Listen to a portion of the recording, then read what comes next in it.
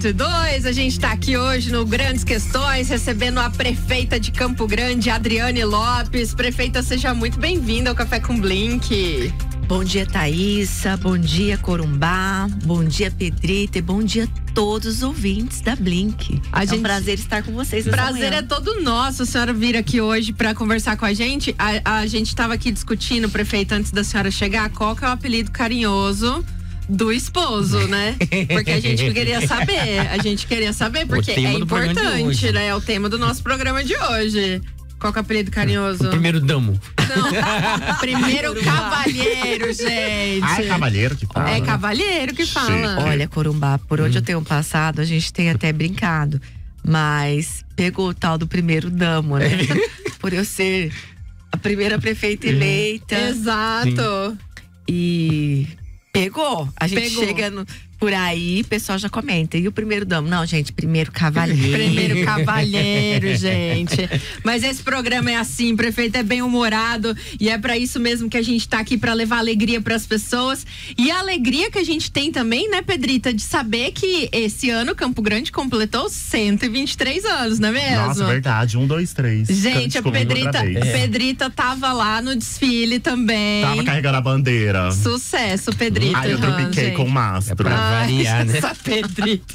Prefeita, bom, Campo Grande completa então 123 anos, né? A gente ainda tem uma gama de programações aí que tá rolando na cidade pra comunidade. Conta pra gente como é que tá ainda essa programação e qual que é o balanço que a senhora faz aí desse aniversário?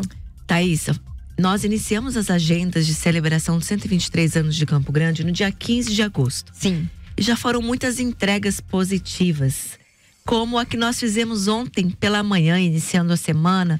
Entregamos a 15ª unidade escolar para as nossas crianças aqui em Campo Grande. São 15 novas escolas nesta gestão. Desde 2017, nós estamos trabalhando focados na educação. Hoje, nós também vamos entregar mais uma unidade escolar, uma ampliação de uma escola que vai atender mais de 1.300 alunos. E nós estamos muito felizes das entregas positivas que nós estamos fazendo. Na área da saúde também entregamos mais uma unidade, já são 10 unidades novas de saúde entregues à população da cidade. E são muitas ações pontuais, muitas entregas positivas nesse tempo, na habitação, no Jardim Sayonara, que todo mundo conhece, verdade. Já ouviu falar de alguma forma. Nós entregamos ali a regularização fundiária de 300 famílias que aguardavam há 28 anos. Que legal. Então nós estamos trabalhando pontualmente, levando o Todos em Ação em todas as regiões da cidade. Passamos por 6 regiões, estamos chegando agora no centro da cidade, para depois ir aos distritos. E o Todos em Ação tem levado 70 serviços da prefeitura até as regiões, as comunidades e o gabinete da prefeita também, onde está o povo, onde estão as pessoas. Nas 6 regiões que nós passamos, já levamos investimentos, mais de 344 milhões de investimentos, entre drenagem, pavimentação, regularização de imóveis, inaugurando novas unidades de saúde e lançando também novas obras. Muito bacana. Eu quero salientar aqui, eu tive a oportunidade, assim como outros colegas da imprensa também tiveram, de acompanhar, por exemplo, o gabinete itinerante, que é um projeto que, quando a senhora assumiu a prefeitura, levou para os bairros. Gente, é muito bacana. Se você ainda que está ouvindo a Blink 102 não conhece, conheça, porque a prefeita vai para o bairro, né, prefeita?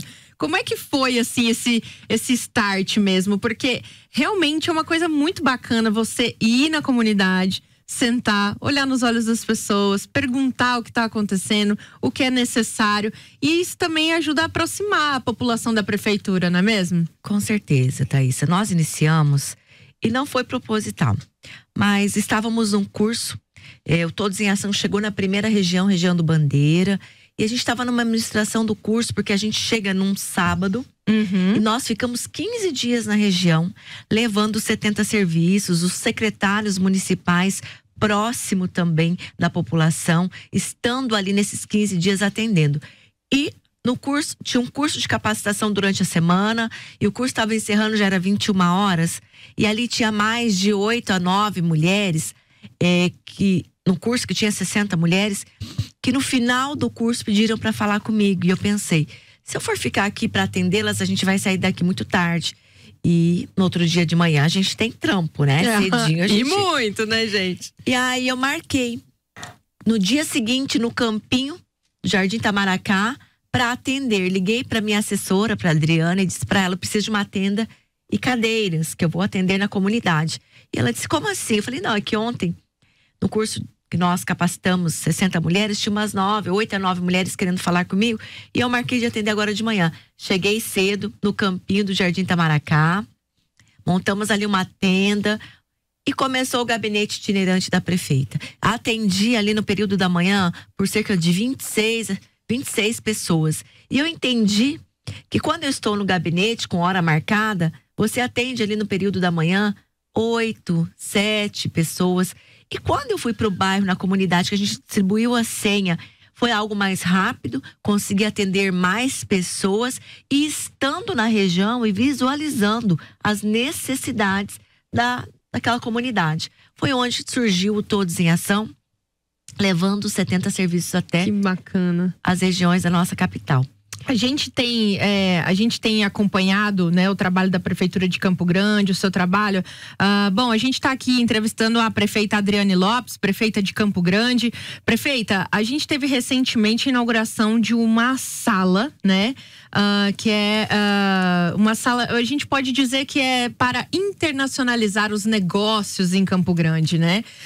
Isso é uma coisa muito legal, porque tem muitos empresários ouvindo a gente agora, e é importante as pessoas conhecerem um pouco mais desse projeto bacana, que coloca Campo Grande na rota do desenvolvimento de um grande projeto latino-americano, né?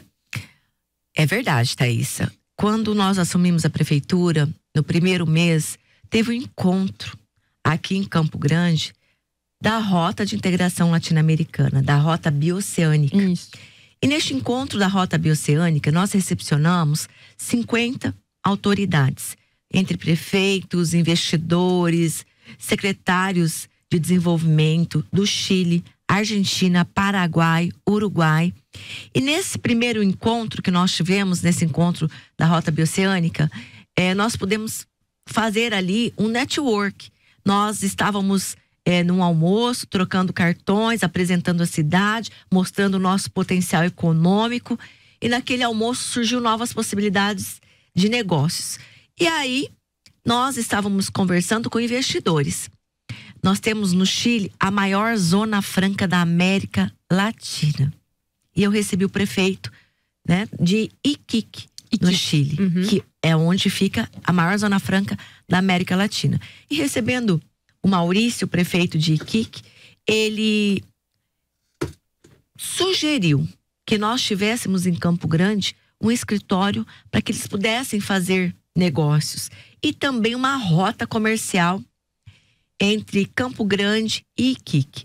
E ali no almoço nós estávamos também com alguns empresários de Campo Grande, investidores, e conversando, surgiu a possibilidade de novas tratativas na área de desenvolvimento da nossa capital. E aconteceu. Semana passada nós tivemos a oportunidade já de inaugurar o escritório internacionalizando a nossa capital, que é a nossa missão neste tempo.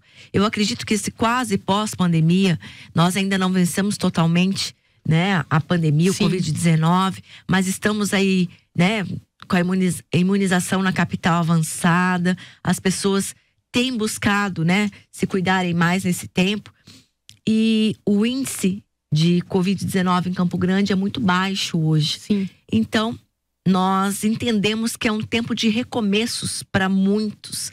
E é um tempo onde nós vamos trabalhar o desenvolvimento econômico de Campo Grande através de novas tratativas.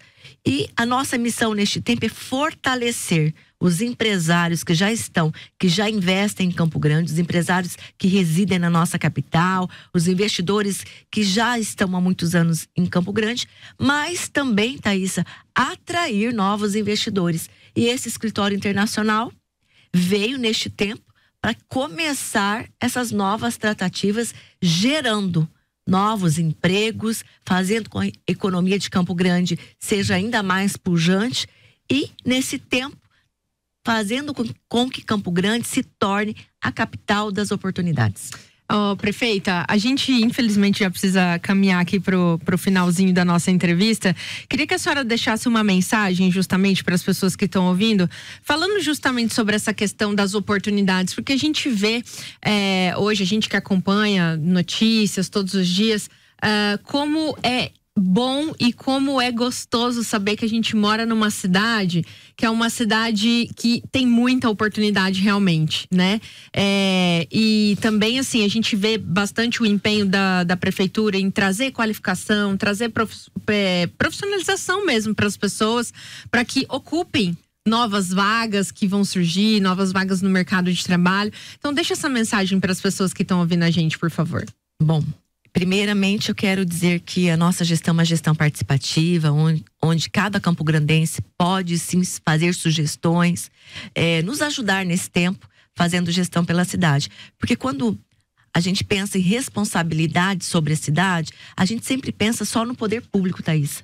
Eu quero convidar a todo campograndense que está nos ouvindo a fazer gestão conosco, porque cada cidadão é importante e cada cidadão pode dar a sua contribuição. Estamos aí investindo nas rotas de integração latinas-americanas que surgem neste tempo. Deixamos de olhar um pouco para o Atlântico e começamos a olhar para o Pacífico com novas possibilidades econômicas para Campo Grande, Mato Grosso do Sul.